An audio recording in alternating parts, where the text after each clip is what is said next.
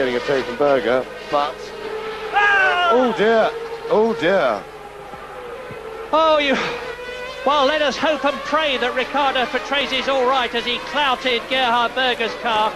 Like this. Here's a replay now. Watch Patrese as he comes through, and I think he just must have mistimed it slightly.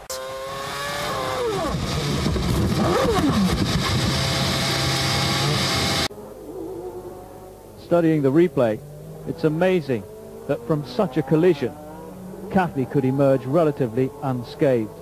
Indeed, it's a testament to the improved safety standards in Formula One that he was not seriously injured.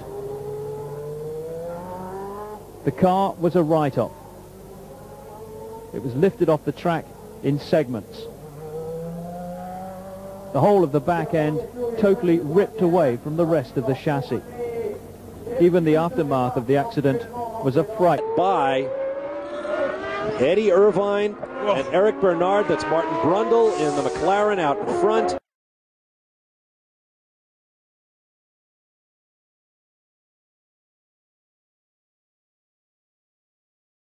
There is only one place he's going to end up, and that is in the tyre wall. Rear first, front follows, bang!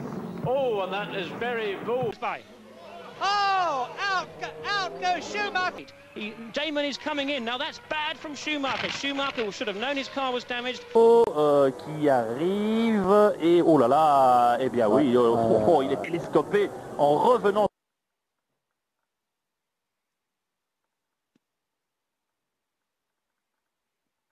Aussi du côté propre de la piste en essence 5e, Alonso 3e aussi. On revoit là, oh là là là là, quel choc, mais ça vraiment on a... As if to illustrate just how dangerous and unpredictable the bank corner is, the world champion Ayrton Senna got it wrong turning in. He hit a bump at 180 miles per hour plus, got sideways, spun and flipped the McLaren against the tyre wall. And taking cross and so is Berger, and that's it. Berger hits... Dutzen schon gezeigt hat, er will überholen übers Nasse, kann natürlich nicht bremsen, da gibt es noch Bodenwellen.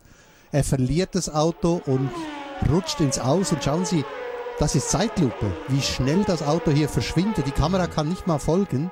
Und dann plötzlich hier. Dahinter. Abflug!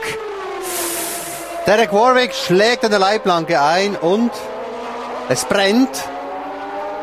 Heeft daar de staart te pakken en daar maar ja, het is gebeurd. Het is Philippe Alliot. Jongens.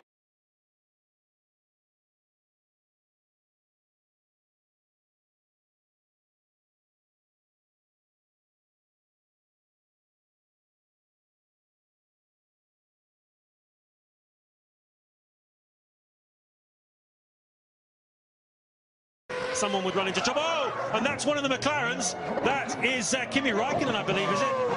Who has had a bit of an incident. And yes, it is Raikkonen as well for Montoya. Let's take a look. Here it is. Down into that turn 10 zone. Braking downhill into the left-hander. And there isn't really much to hit at all, is it? Well, the rear wing had gone, but I think the wheel had probably knocked that off already. So.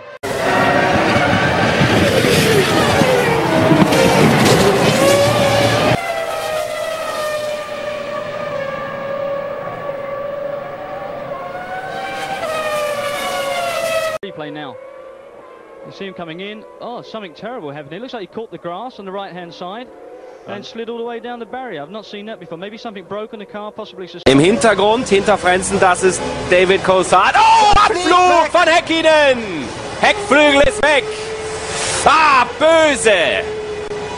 Über die Bühne geht. Ja, hier verschaut's ein Reifen, Dreher. 300 hat er da drauf auf der Bremse. Genau, das ist kurz vom Bremspunkt gewesen. Also mit rund 300 zerreißt ihn den Reifen und voller Dreher. Zum Glück, das Drehen hat er, weil er ja für mehr Runden noch Sprit an Bord hat. Ralf Schumacher hat Frenzen überholt. Abflug! Ah, Heidfeld und Sato, schwerer Unfall.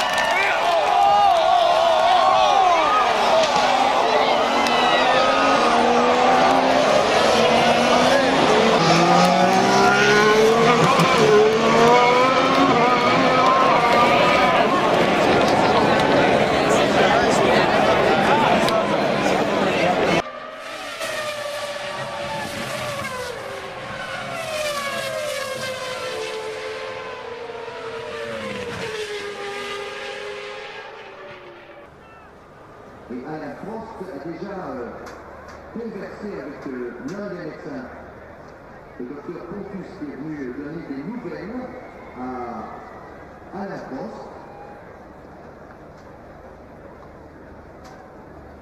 Le manager de l'écurie, le propriétaire de sa propre écurie, bien entendu, dont les essais s'étaient particulièrement bien déroulés pour Heinz-Harald Frentzen, puis il avait posé des problèmes, Heinz-Harald Frentzen, puis maintenant c'est Luciano Bucchi. Un week-end difficile pour